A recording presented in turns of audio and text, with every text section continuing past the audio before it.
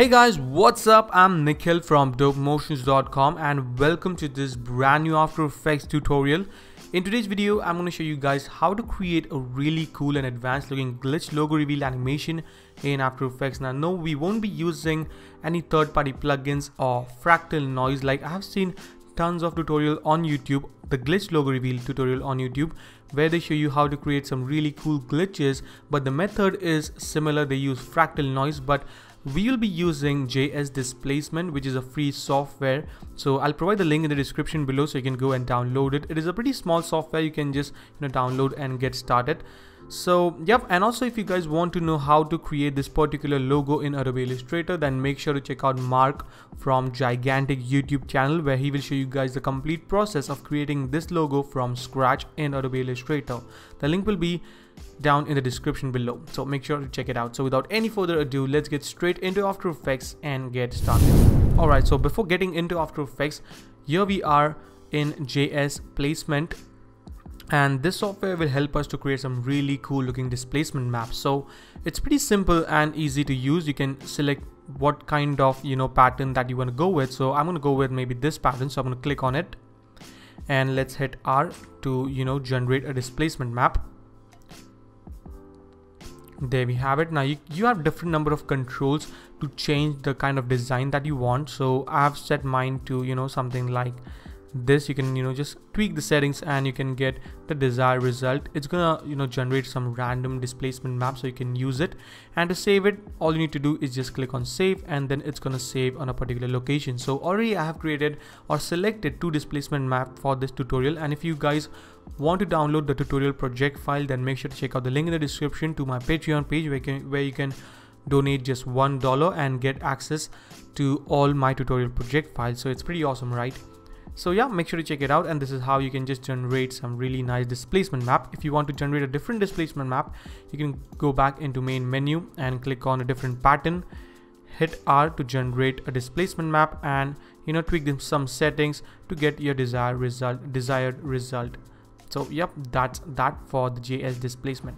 So I'm gonna pretty quick go and drag in this displacement map. Maybe I'll use let's say I'll use this one, hit import. So there we have it. Let's create a main composition pretty quick. Let's rename this to main 1920 into 1080. Let's make this 30 FPS, 10 seconds should be good, and hit OK. Let's create one more composition for our logo. So I'm just going to rename this to logo, hit OK, and drag the logo into the logo comp. Maybe scale this down a bit to, I guess, 70 should be good, or maybe let's go with 60. Okay, looking good. Let's go back into the main composition and drag in the logo composition into the main composition. So there we have it. And then pretty quickly, I'm just going to drag in the displacement map into the main comp, and let's scale this down a bit, just like so. And let's rotate this. So hit R to bring down the rotation properties and just rotate this to 90 degrees. And there we have it. And actually, I'm going to just rotate it 45 degrees, I guess. 90 degrees. That was good. Alright, so let's select the layer and hit Ctrl-Shift-C to pre-compose it. And let's call this JS. That is the displacement map. So hit OK. And let's hide this for the moment. Let's go into the JS displacement. There we have it. And let's add an effect called CC Reptile. I think that's what it's pronounced. And let's increase or expand the left and the right side. So let's expand it just like that, and same for the left side, just like that, just to get more complex look. So I'm gonna scale this down actually a bit, maybe something like so. Expand the top and the bottom a little bit. Okay, pretty good. Yep, there we go. That's what I'm going for. Let's go into the main comp and let's select the logo composition and add a displacement map onto this. There we go. So you can right off the bat create some really cool displacement. But to make it look really nice and complex, for the displacement map layer, I'm going to set this to JS, and right off the bat you can see we get this really nice and complex looking displacement, and that is what I'm going for. So at the very beginning, let's close this up. At the very beginning, I'm gonna set this to around I'll go really high, maybe something like right over here, 1000. Pretty good, I think. Okay, create a keyframe, go to 1 second, and let's bring this to let's go with 0 maybe. So we have this really simple animation. All right, and also I'm going to increase the vertical displacement a bit. Oh, I don't think I'm going to do that for this one. So we have a simple, animation just like so. Let's select the logo comp and hit U so we can see the keyframes. Select the keyframes, hit F9 to ease those keyframes. Go to graph editor, and if your graph editor doesn't look like this, make sure to right click and work in the edit speed graph, not in the edit value graph. Let's select this point and drag this handle to the left so we have a really cool animation. As you can see, pretty nice. Okay, so let's drag this a bit, and there we have it. Really cool looking animation at 1 second. Now what I'm going to do is I'm going to select both the layers and hit Control D to duplicate it, bring them down. Let's change the color to red maybe, and let's add a fill. There we go. Now you can't see anything because I'm going to go right over here and displace it even more a bit, just like so. So now we have something like that. Pretty cool, right?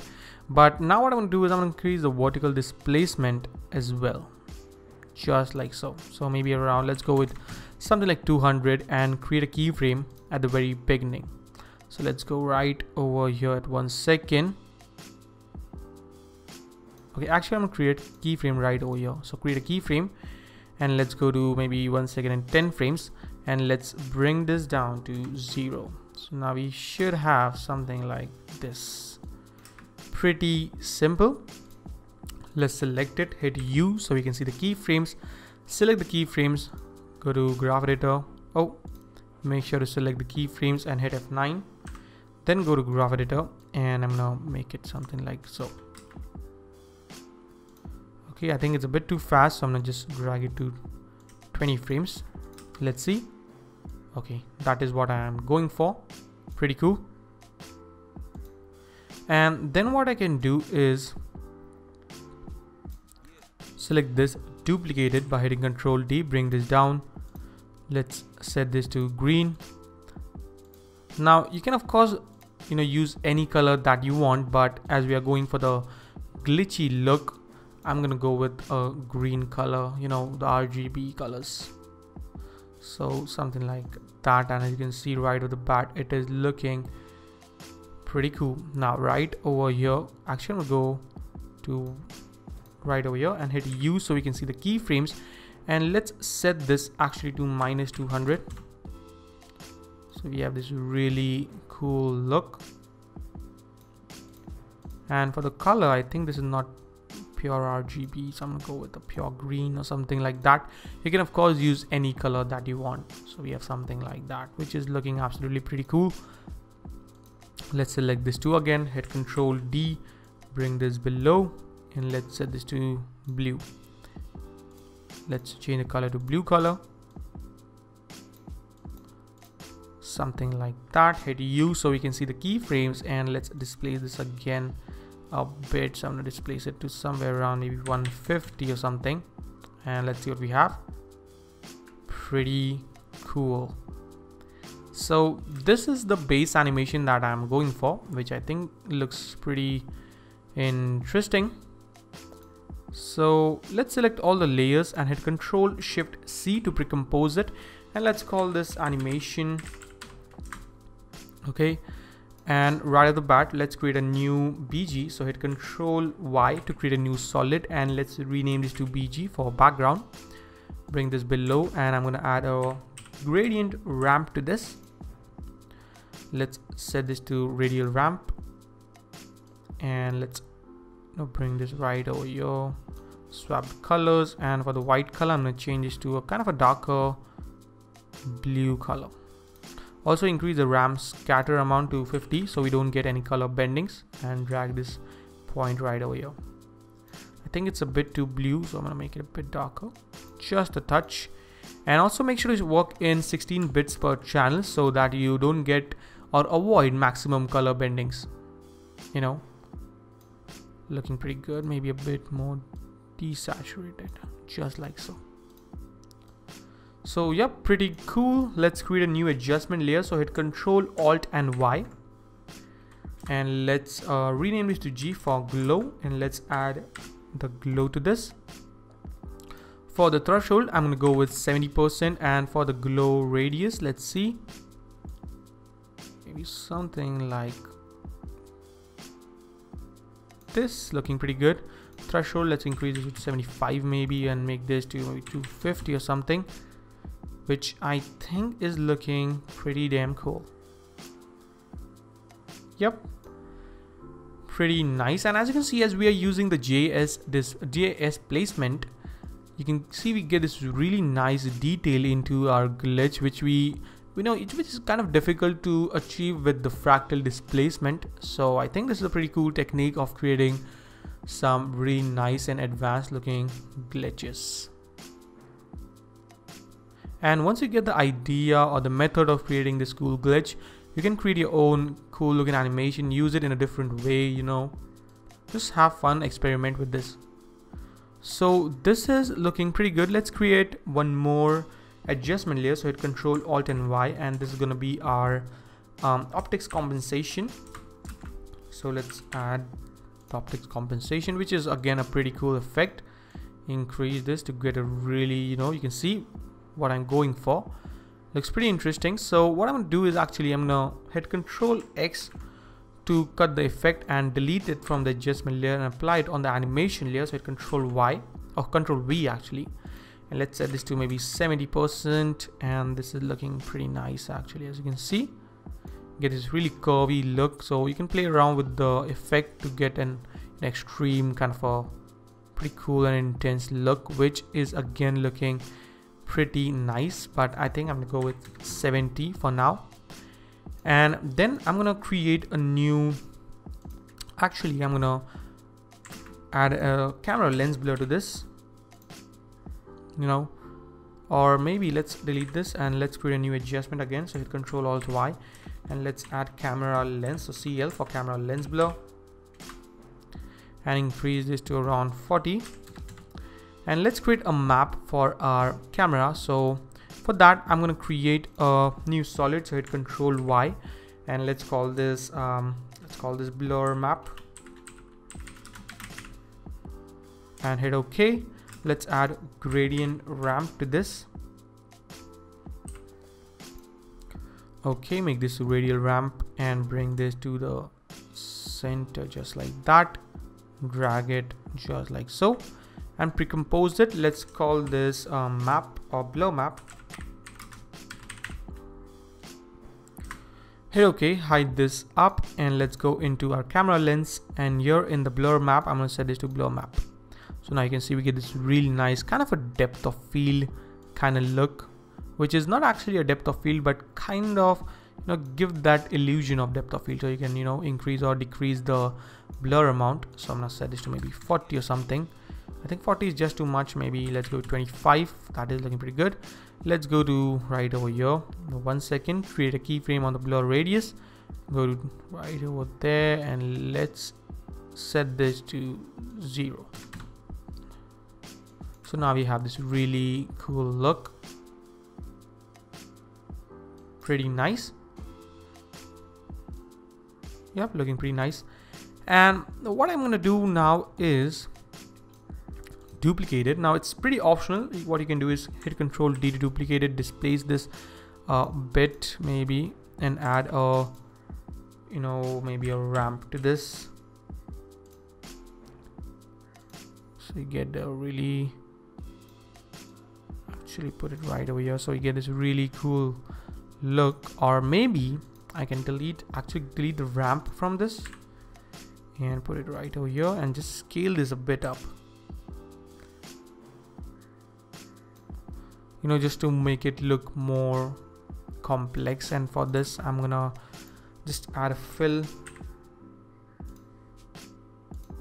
make it white, maybe just optional, you don't need to actually do this, but you can see you get this really nice and complex look to this. So what I can do is right over here I can bring down the opacity. Actually, no, that is not gonna work. So maybe invert this. Oh, this is looking pretty intense, but no, I'm gonna just ignore the fill. So you can use it that way just to make it look more complex. Add a drop shadow to this maybe.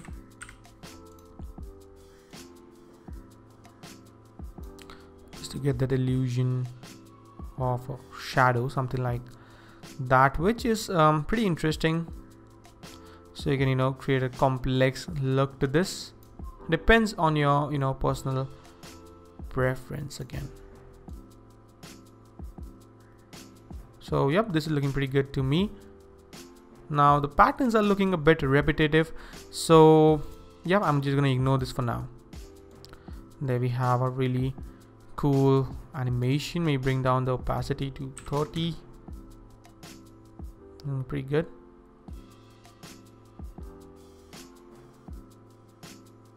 Yep, looking really nice. And for the last adjustment, let's create a new adjustment layer. Control Alt Y. Let's rename it C for color correction.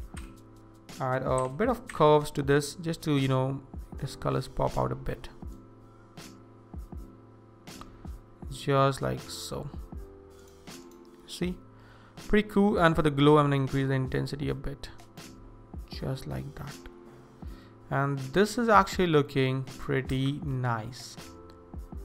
And one more cool thing that you can do is actually, I'm gonna just turn on the layer that we previously created, and let's scale this down to actually 100 again, and let's add a CC radial blur. Let's increase the radial, and let's set this to centered zoom, and there we have this really cool effect. For the quality, I'm gonna go to 100, and we can increase or decrease the amount depending on your personal preference. So I'm just gonna keep it right over here, which looks pretty damn cool. And right over here, let's go and create a keyframe on the mount. Go a bit forward in time, and let's set this to 0. We have this really simple animation as the glitch comes together. So let's check out our animation. Let's pretty quickly preview it. Also, make sure you're working in the 16 bits per channel to get the best glows and stuff, and to also avoid any color bendings. Now our project is getting a bit heavy due to the lens blur, the optics compensation, the radial blur, pretty intense effects. So let's see our complete animation, and pretty happy with the animation. I think this looks pretty damn cool. So yep, that is a wrap for today, guys. I hope this video was helpful, and if it was, make sure to subscribe, comment and like. And yes, I do read each and every comment, so make sure to comment down below if you enjoyed the tutorial. If you didn't enjoy it, let me know. If you guys have any ideas or any requests for any kind of tutorials, I'll be happy to create it for you guys. So without any further ado, what I'm saying, so that is all for today, guys. I'll see you in my next video. Till then, take care. Thank you so much for watching, guys, and don't forget to stay raw, stay creative.